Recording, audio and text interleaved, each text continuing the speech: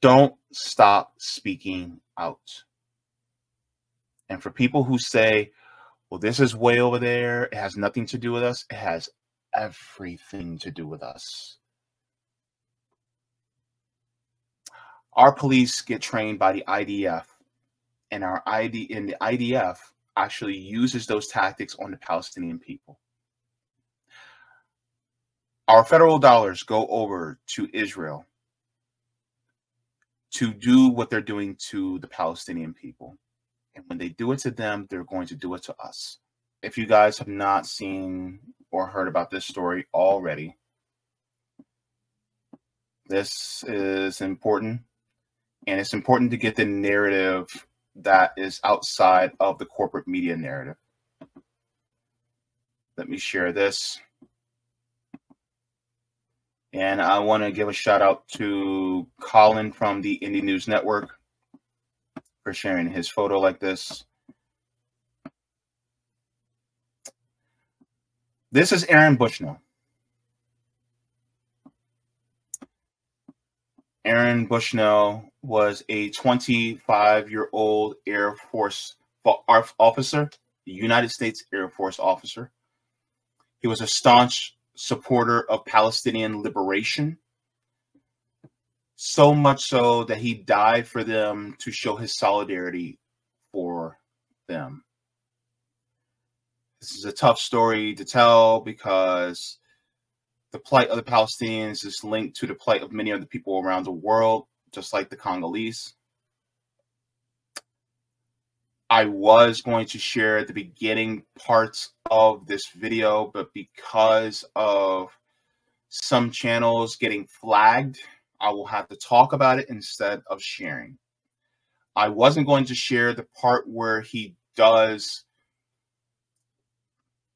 emulate, but I was going to share some of what he said.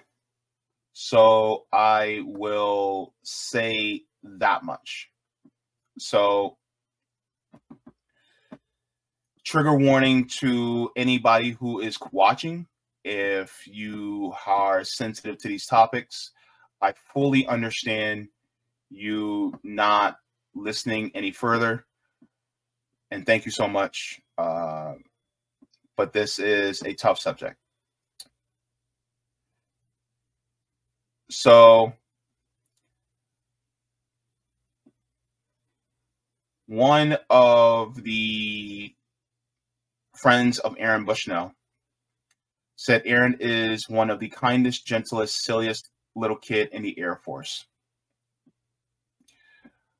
There is a video that shares it, and when he self-immolates, the video, that part is blurred, just to let you all know.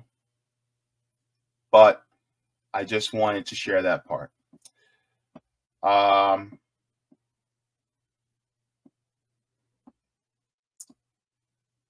He is in his military fatigues, and he walks to the Israeli embassy in Washington, D.C. As he's walking, he says that he will no longer be complicit in the genocide. In the genocide he's talking about with the Palestinians. And as he is walking, he stops in front of the embassy. He's carrying a metal container which has lighter fluid. And he proceeds to ignite his body after dousing himself with the lighter fluid. As he does so, he starts screaming, "Free Palestine." Those would be his last words that he ever says. And just to humanize him, because there are people who are dehumanizing him. Quote, "He is one of the most principled comrades I have ever known." That's from Xylem, who work with Bushnell to support San Antonio's unhoused residents. Quote, he's always trying to think about how we can actually achieve liberation for all with a smile on his face. So this is him singing karaoke. This is him. Looks like an orange shirt, one of my favorite colors. Looks good on him. So with that being said, unfortunately, what has transpired as he was burning from the self-immolation was that the police who were there pointed their guns at him and told him to get down on the ground. I want you to think about how stereotypically that American that is. That instead of helping him to try to take out the fire, they point their guns at him. One of the officers said, I don't need more guns, I need more fire extinguishers. As he's screaming, free Palestine.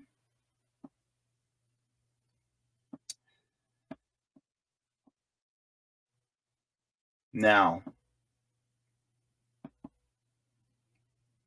as his actions have shed more light on what Palestinians are going through, the corporate media has downplayed his actions and they covered it up. And then now they're trying to paint a different narrative. So we're going to go to that.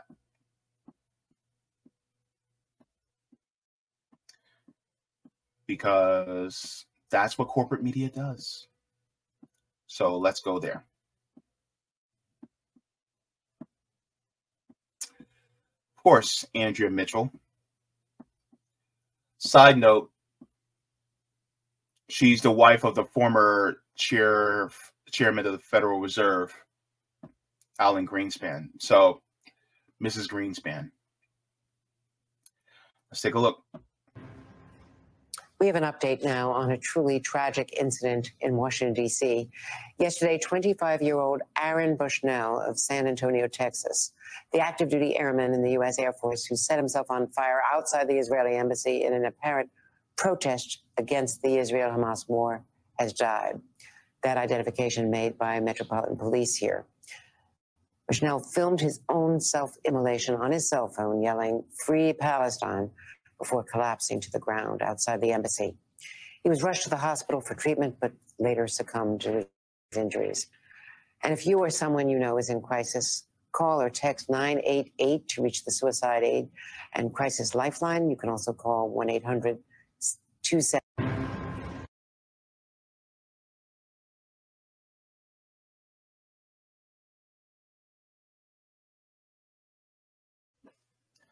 They're trying to paint this as a mental health issue.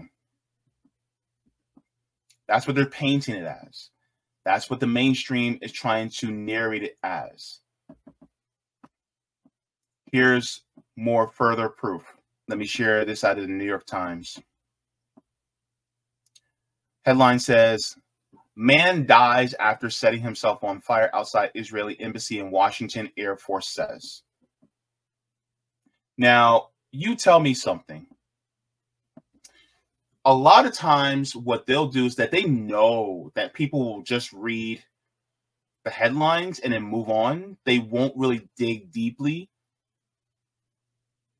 And then they'll also try to paint a different narrative that is more in line with the State Department or the Western hegemonic narrative. And so it's just like, oh my God, some crazy guy decided to set himself on fire. And if you decide to read just a little bit further, it says Aaron Bushnell, an active duty senior airman, repeatedly shouted "Free Palestine" as he filmed and live streamed his protest against Israel's deadly military actions in Gaza. He had been taken to a hospital Sunday with life-threatening injuries. But let's get into the article just a little bit. talks about the details. Of course, he self-immolated outside. It says Metropolitan Police Department in Washington identified him as Aaron Bushnell, 25, San Antonio. He was an active duty airman, says Bushnell appeared to have filmed the protest on Sunday, live streamed it to social media platform on Twitch. New York Times could not confirm who was behind the account that posted the video, so they removed it. But the footage matched the details in the incident released by police. Says he was dressed in fatigues, identified himself in the video as Mr. Bushnell, and calls himself an active duty Air Force officer. So they said his LinkedIn profile, who matched him, says he's an aspiring software engineer and active duty airman for nearly 4 years. His quote, he says, "I will no longer be complicit in genocide."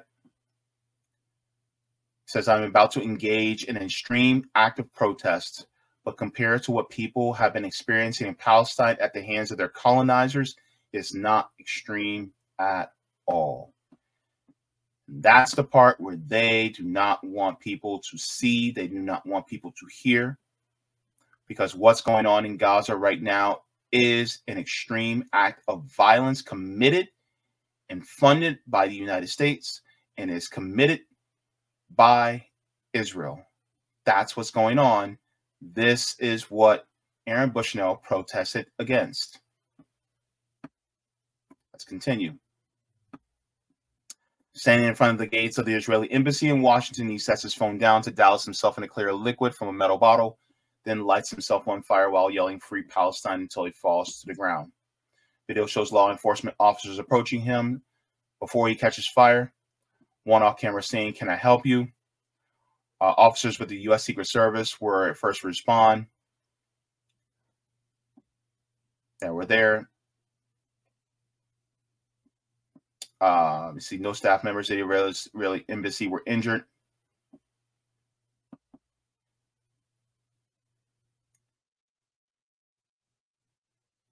Says more than 29,000 people have been killed in the war in Gaza. By the way, just to say, whenever anybody, all this was called a war. A war denotes that you have two equal opposing sides. There aren't two equal opposing sides. This is a genocide. This is a massacre. That's what it is. And it has been that ever since it started back in 1947, 1948, in what they call the Nakba, or the Great Tragedy. That is what it is. Don't let anybody tell you else otherwise. This is land theft, pure and simple. This is resource theft, pure and simple. And this is not anything against Jewish people, because Judaism and Zionism are two different things. This is illegal occupation of an area where you have an indigenous population that are inhabiting the area. That's ultimately what it is. So that's what Aaron Bushnell was advocating for. He was advocating for the freedom and the self-determination of the Palestinian people within the region. And this includes Palestinian people who are Muslim, Jewish, Christian, atheist, whatever beliefs that they have. These are for the people in the region. So that's what he was advocating for. Now, it says, as international calls for ceasefire have grown and the humanitarian crisis in Gaza has deepened, the Israeli embassy has been the site of protests that have come the result of arrests, but seldom in violence. So here's the thing. It is an extreme act of political protest. What he did. I would share this tweet, but I can't because it shows the picture of Aaron Bushnell self-immolating, but I'm going to tell you what it is. Mossad, which is the intelligence arm of the Israeli government, they put out a tweet a Twitter statement with Aaron Bushnell on fire, and they captioned it as, quote, "Our enemies kill themselves," end quote. That tweet was then deleted, but screenshots are forever. Unfortunately, because of guidelines on the tube, I can't show the tweet. But that's what Mossad said. So it shows how heartless they really are, right? But I will show what resident Zionist Laura Loomer said. And this is the narrative that's being shared over and over to combat what Aaron Bushnell did, because this is a very strong statement. So Laura Loomer says this is what mental illness looks like. Again, they're going with the mental illness route. She continues, says, "It's sad to see people are celebrating what this man did when it clearly is severe mental illness. I don't care if he's a veteran. His behavior is unacceptable and dishonorable. There's no honor in supporting Islamic terrorists." Nobody ever said he was Islamic. Nobody ever said he was a Muslim. He never said he was a Muslim. Interesting how she threads that needle. Let's continue. There's no honor in supporting. Okay, she says, F him. She's talking about a service member. It's always, you know what's funny about people like Laura Loomer? It's always support our troops until they say or do something that you disagree with. It's always support our troops, support our troops. Funny how that works, right? They don't actually care about the troops, by the way. She says he's a traitor to his country who lit himself on fire to support, and he never said anything about Hamas, by the way. He said free Palestine. That's what he said. Why is she putting words in his mouth? She said Gaza is controlled by Hamas. That is a lie. Why is it a lie? Who controls the water? Who controls the food? Who controls the electricity? Who controls the fuel that goes in and out of Gaza? It's not the Palestinian resistance.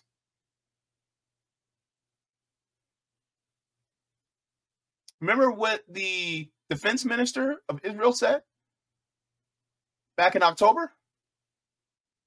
He said, we're going to cut off the food, the water, the electricity, and the fuel. We're going to stop it. Look, Palestinians can't even get chocolate. Is that Hamas? Is Hamas the reason why they can't get chocolate? You can't get a wedding dress into into occupied Palestine. You can't get a wedding dress into the West Bank or into Gaza. You can't get oregano. Oregano! Tell me again, who has control?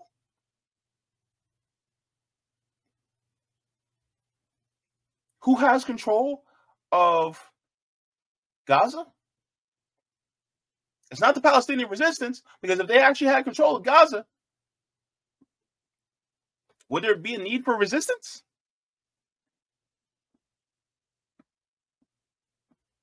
Come on, Laura. She says we need to stop supporting people who whitewash Islamic terrorism.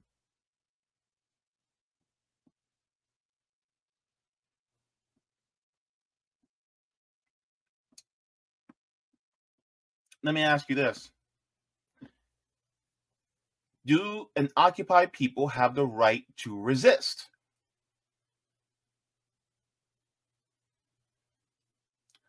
Does an occupied people have the right to resist?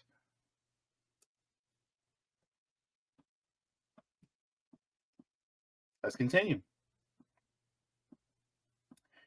If he wanted to end genocide, he should have asked Hamas to stop killing Jews.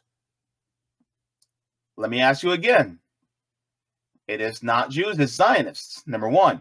Number two, if it's an illegal occupation, do the people who are occupied have a right to resist? She says there's no such thing as genocide in Gaza. 30,000 dead people would like a word. 30,000. 30,000. What is she talking about?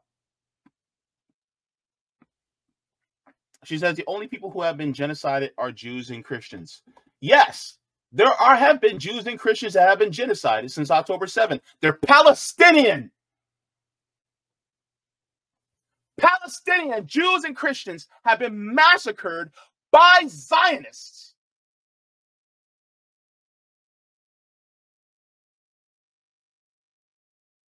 See, here's the problem with somebody like Laura Loomer. Here's the problem. She doesn't even regard Palestinians as having any other beliefs besides Muslim. There are Christian Palestinians. One of the oldest churches in the world was bombed by Israel. Churches,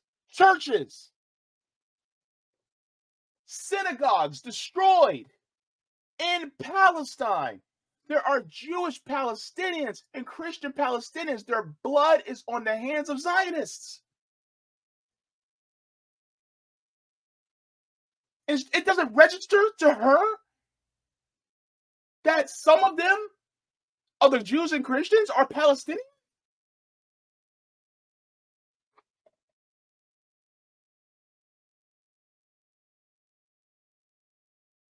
Her bigotry is showing.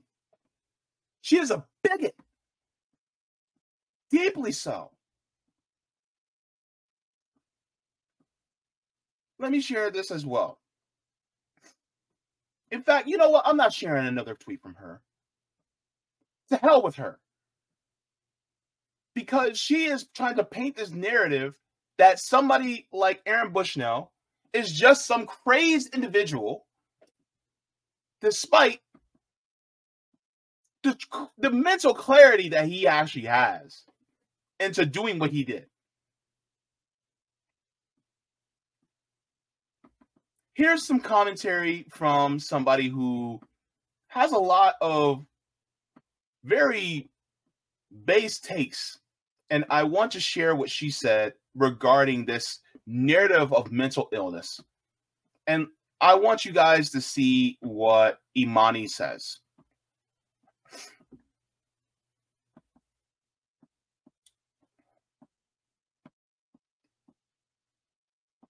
So Imani says this. No rational human lights himself on fire. None. Of course they do. Of course they do. This has been a form of protest for centuries. What are you talking about? Furthermore, self-immolation is a form of communication in protest. And if you were really pressed about somebody going to that extreme action to protest and communicate, one would lead me to believe that you're really just as interested in making sure that politicians and people in power respond to somebody who would protest in that way. Or at the very least respond in such a way that would make such an action unnecessary, wouldn't you think? But you're not interested in any of that. You're not interested in what he self-immolated for. You generally don't give a fuck. Because the desire to declare him as mentally ill has nothing to do with him actually being mentally ill, but everything to do with removing him and isolating the movement that inspires him away from society, away from sane society. Anybody who thinks like this generally doesn't give a shit. Promise. No. So what I will say is the actions that he took were acts of desperation because of what is going on in Gaza. is an act of desperation to put and shine as bright of a light on the plight of a people. That is what his actions were. Because he saw it so clearly that he chose to do what he did. That's what he did.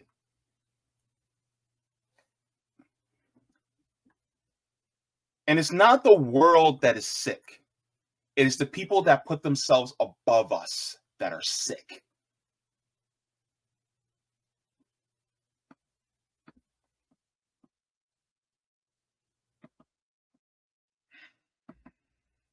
His conviction and mental clarity was clearly present, and he did not harm others to make the statement. Now, I'm not encouraging people to do the same. I think it is important to explain why he took such drastic actions. We're now approaching 30,000 people that are being massacred in Gaza with our federal dollars being used to commit this genocide. This is being done in our name. So, let me share this as well. And if you guys have not, I will clarify in the poll. But I think this poll is very important as well. But let me share this with you guys too. Because the narrative, they will keep it, in line with the State Department, in line with the Western hegemonic powers. Quote, "This is what our ruling class has decided will be normal," end quote. That's from Aaron Bushnell. These are the headlines. Shout out to 50 Shades Away. He says, this headline says, "War and illness could kill 85,000 Gazans in 6 months. Even under the most optimistic scenario, an immediate ceasefire, an additional 6,500 Gazans can perish," scientists estimated. Next one. "In a likely illegal attack, Israeli Navy fired on UN food convoy in Gaza." Quote, "Gaza has become very fast one of the most dangerous places to be an aid worker in," end quote, says one UNRWA official said. Next one. $14 billion U.S. aid package for Israel crafted with eye to multi-front war, not just Gaza. This one says U.S. House panel recommends $17.6 billion in military aid for Israel. That's what's going on. This is why Aaron Bushnell felt as strongly as he did. And I think we need to see his reasons for why he felt so strongly. Now, there was a statement that was made by Palestinian resistance. They heard about what Aaron Bushnell did, and they made a statement. And I will be reading that to you right now. And here's what they say.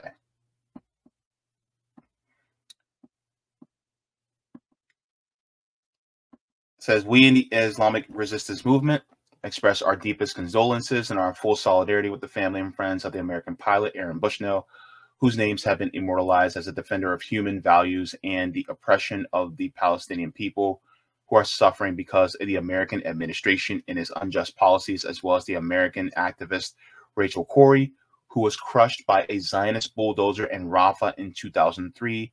It is the same city that Bushnell paid with his life for putting pressure on his country's government to prevent the criminal Zionist army from attacking it and committing massacres and violations there. The administration of U.S. President Biden bears full responsibility for the death of U.S. Army pilot Aaron Bushnell due to its policy that supported the Nazi Zionist entity in its war of extermination against our Palestinian people, as he's given his life in order to shed light on the Zionist massacres and ethnic cleansing against our people in the Gaza Strip. The heroic pilot, Aaron Bushnell, will remain immortal in the memory of the Palestinian people and the free people of the world, and a symbol of spirit of global human solidarity with our people and their just cause. The tragic accident that cost pilot Bushnell his life in an expression of the growing state of anger among the American people who reject their country's policy that contributes to the killing and extermination of our people, and who reject their government's violation of universal human values by providing cover to ensure the impunity of the entity and its Nazi leaders from punishment and accountability. So that's what Palestinian Resistance has said in regards to Aaron Bushnell.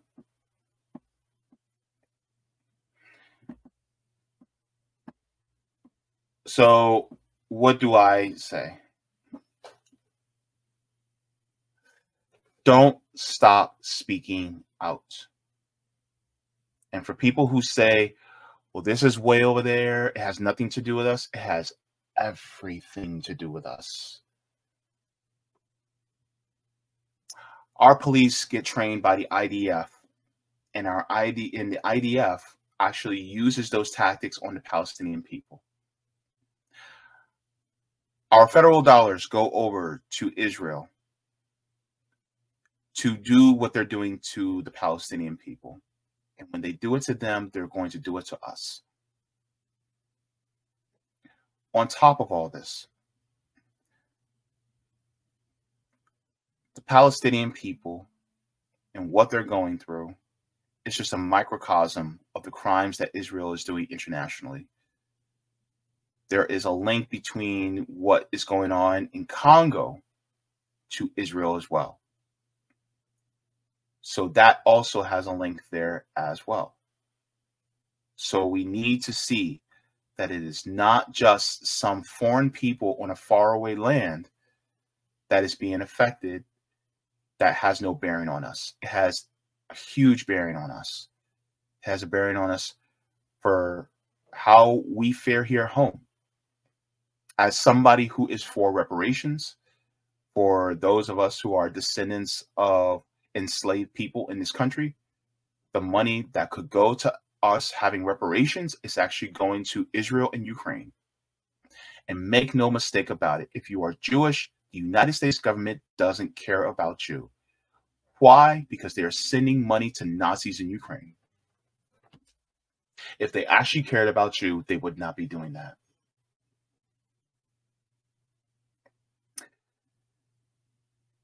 The United States could care less. You are a means to an end. That's it. That's all. They will put your bodies on the line to do illegal occupation. They will conscript you for military service so that you fight their wars for them, so that they can sip champagne on their yachts while you give your life for liquefied natural gas and for oil off the coast. That's what it's about. Ultimately, it is all about resources. It is all about land. They do not care about you. You are victims just like the Palestinians are. And those of you who are within our nation's military, they will do the same to you because you are nothing but cannon fodder to them. This is what's important. And Aaron Bushnell realized this. This is why he said he will no longer be complicit in a genocide against the people. And if it's not the Palestinians, then it would be another people. It would be the Ethiopians. It would be the Yemenis. It would be the Congolese. It would be the Sudanese. It would be the Haitians. It would be some other group that is being vilified day in and day out in our media.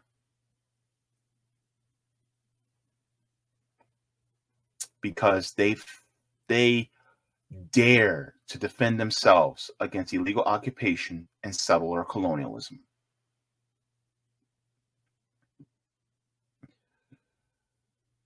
What can we do? Do what you can in speaking out. Share the facts of what has been happening for over 75 years. Educate yourselves on what is going on and how it happened. I recommend to listen to journalists who are keen on the issues. You have Aaron Mate. You have his father, Dr. Gabor Mate. You have Max Blumenthal. You have people like Dan Cohen. You have journalists like Abby Martin. And in fact, Abby Martin has a documentary out about Gaza fighting for freedom. It is free online. You can go ahead, Google it, look it up, watch it with some friends. There are books that are written. You can look up to people like Miko Peled, Norm Finkelstein, people like that, who have written articles and have came on and talked exhaustively about what's really going on there. Do not let yourself be swayed by the narrative of the West. Do not allow yourself to be swayed by the narrative of imperialists who wish to just extract resources from the land and from the people and to subjugate them under harsh conditions just so that the corporate masters could have another Bugatti. That's what's important. I'm not encouraging the same actions as Aaron Bushnell to that extreme. What I'm saying is understand what he understood and use and live your life. Live your life to help people who are marginalized and who are subjugated under these harsh conditions. Use your life to live as long as you can to fight for liberation of all peoples, not just the Palestinians, but also to all people within the global South, to people here who are living in an imperial core, to people who are living abroad. Because nobody should have to live under these conditions at all. Join mutual aid groups. Join protests that are on the ground to raise awareness. If you haven't, purchase a keffiyeh. Make sure it's a keffiyeh that's straight from Palestine. Make sure so that the money goes straight to the Palestinians so that they can continue to fight for their liberation. Join other voices like Jewish Voices for Peace.